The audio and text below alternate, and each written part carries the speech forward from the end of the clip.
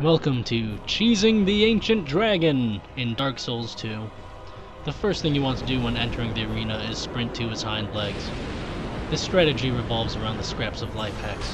This character has 60 intelligence and 60 faith, and this particular fight is happening in New Game Plus.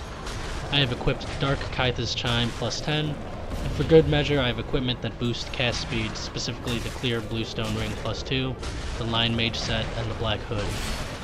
This is a very dull process. Cast the hex next to one leg, maybe hack at it if you're bored.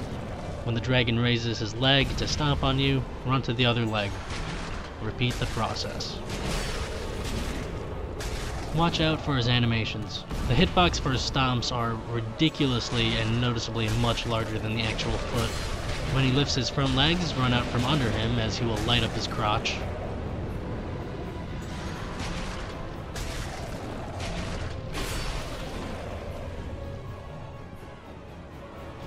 When he takes to the skies, find his tail and start running towards it to avoid his fire breath. Dull as this is still one of the more interesting bosses to cheese, since cheesing every other boss just involves chucking lightning spears at it. I was hoping they'd fix how overpowered lightning spears were with Dark Souls 2, but that is not the case.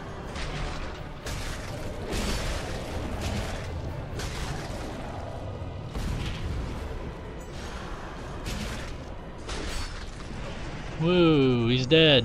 You cheesed him. Cheesed him good. Rats off to ya.